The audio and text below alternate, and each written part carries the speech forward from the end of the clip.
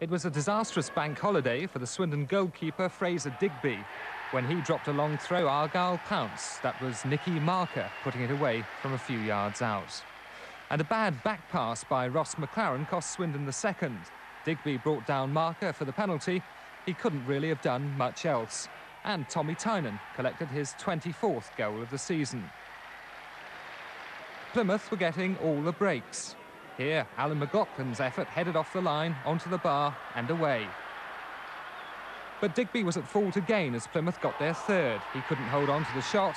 Sean McCarthy was there to take advantage of the fumble. Early in the second half, McCarthy raced away again to get his second, double his tally for the season. Swindon's luck finally turned, though, after 67 minutes. The home defence can't clear the corner, and the ball falls to Tom Jones for the best goal of the afternoon.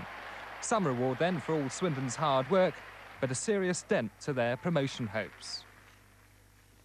That was Swindon's first defeat in 8 matches. It knocks them down to 9th place. They're at home, though, on Saturday against 4th-placed Blackburn, so that gives Swindon the chance to